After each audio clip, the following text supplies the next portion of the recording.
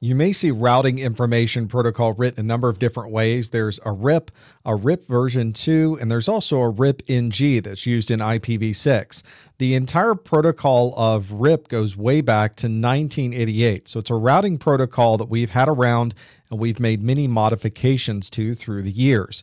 This is also an interior gateway protocol. It's generally seen in single autonomous systems. It's a distance vector protocol as well, which means it determines how far away a network is based on how many hops you have to go through to finally get there. And it calculates these number of hops to get to that final location automatically. All the routers talk to each other using this RIP protocol to make that determination. RIP is also a dynamic routing protocol, which means that if there are any changes on the network, RIP will update the routing table to take those changes into account. RIP is then able to understand if a new link comes on or if a link goes away and update itself and converge the network accordingly. Although RIP was around for a long time, we've updated it through the years, and the latest version for IPv4 networks is one called RIP version 2.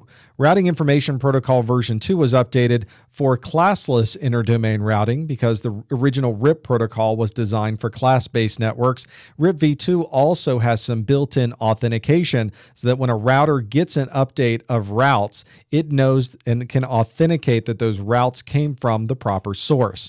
There is a network address, a number of hops, and a destination as part of the RIP routing protocol. The maximum number of hops you can go through to get to its final location is 15. If you go over 15 hops, the RIP protocol can't add that information to the routing table.